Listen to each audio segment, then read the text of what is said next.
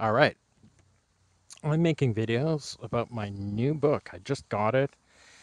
Um, it was just delivered. I sat down here and decided to make quick videos of each chapter. I'm going through it. This is toward the end. I'm talking about theme 5. I have 5 main themes through the book. I talk about frugality, or making stuff with not a lot of money, exploring technology, kind of learning the guts of technology. Building identities is a cluster of chapters that talks about um, exploring who you are through DIY electronics, and then kind of disobedient electronics, stuff that's done out of protest. The 5th chapter, I only have one chapter on this, is Selling Out and Graffiti Writer, a project by Rich Pell and others at their group is called the Institute for Applied Autonomy. It's about the idea of creating tech and artists and how they sometimes inspire, sometimes are ripped off, sometimes are sold, and sometimes collaborate with scientists, engineers, and industry. In some cases, artists do that willingly. In other cases, it's kind of taken from them. But it's kind of a theme that I see in the world of electronic art and media art and experimental electronics. You often have these subcultural things that are taken into mainline culture and they explode and make lots of money. So I'd only seen really Golan Levin write about this in the past. And I wanted to kind of explore this through a case study on the graffiti writer. So I title is Co-option in DIY Electronics is Unpaid Industrial R&D. Now, the graffiti writer was a machine that could write and spray paint graffiti on the ground um, by the Institute for Applied Autonomy, and it would travel along and spray paint on the ground and write out messages. So it worked like a remote controlled kind of truck, had spray cans on the back, and you could write in your message and it would zip along and write it on the ground. Um, Here's another video of it. This was built with a Parallax basic stamp microprocessor, a 16K of memory, solenoids, LEDs, kind of homebrew DIY, kind of before the emergence of the Arduino. Here you can see it kind of like spray painting a town square in Stuttgart in 1999. So what and this is really kind of like a culture jamming, tactical kind of approach that Institute for Applied Autonomy used. They actually talked about this as, they termed it as contestational robotics.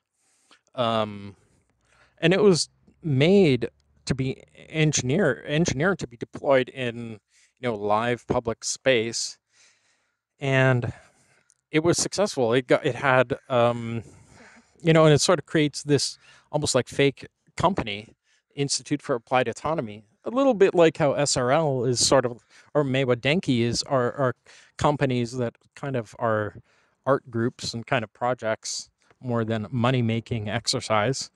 Um, and it works on function, and this way it's different than critical design. It's incredibly functional and wants to be deployed in the real world, like a lot of these other projects. Um, so what happened to this project? They ended up doing this smaller graffiti robot for several years. It was in shows, won awards, and all this kind of stuff. They extended it to make this kind of like van system. no more prisons. So they're doing, that's what they wrote there. They're doing kind of political stuff. Um, then what happened, and I don't have a picture of it here, but what happened is that Nike, and you can search this on the internet if you search for Nike Chalkbot, is a machine that was licensed. That what ended up happening is one person from the team, unbeknownst to the entire team, went off and basically proposed to Nike to use this in a large advertising campaign, and it got picked up by none other than the Livestrong. I don't know if anybody remembers Livestrong from this era, Livestrong campaign and the Tour de France.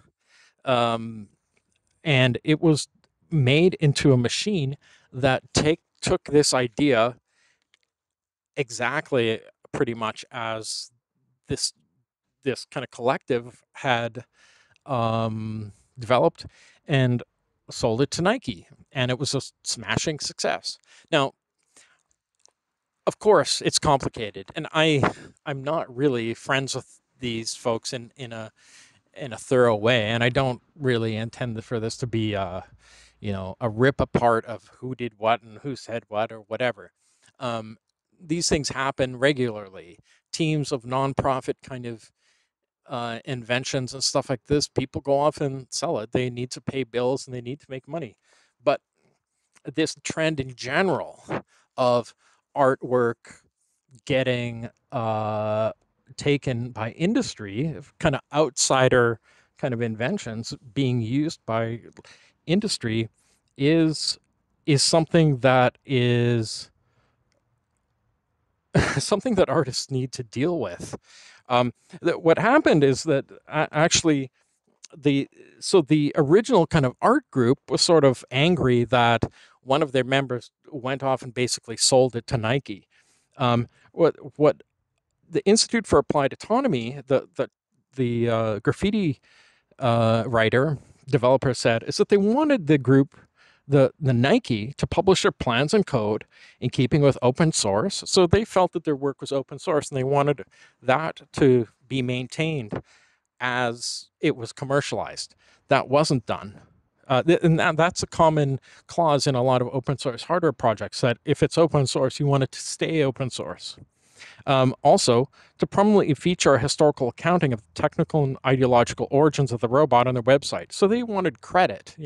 They're not looking for a bunch of money here, but they do want to be credited with.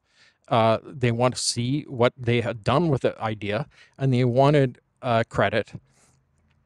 And they wanted that machine to be able to be used by other people, and they wanted some of the money to go back that was generated out of that to go back into community projects. And I'm proposing this as kind of like an approach, not saying that this is how it has to be done, but this is kind of what IA, Institute for Applied Autonomy, did. And I refer to a number of projects that Golan Levin talks about. Myron Kruger's 1974 work was copied by Sony Itoy in 2003. Michael Neymark's work from 1978 was taken by Google Street View in 2007. Art Plus Com's 1996 work was copied by Google Earth in 2001. And Chris O'Shea's 2009 work was copied by Forever 21 in 2010. So this is not specifically only about Graffitiwriter, but it tries to address the idea of intellectual property and commercialization of work, because DIY work generally matures and generally gets co-opted into more professional forms of production. So I use the Chalkbot and the Graffitiwriter as a case study to explore some of this stuff and to show this interesting work from the Institute for Applied Autonomy. And that is that chapter, theme number 5 in Art and DIY Electronics, available from MIT Press.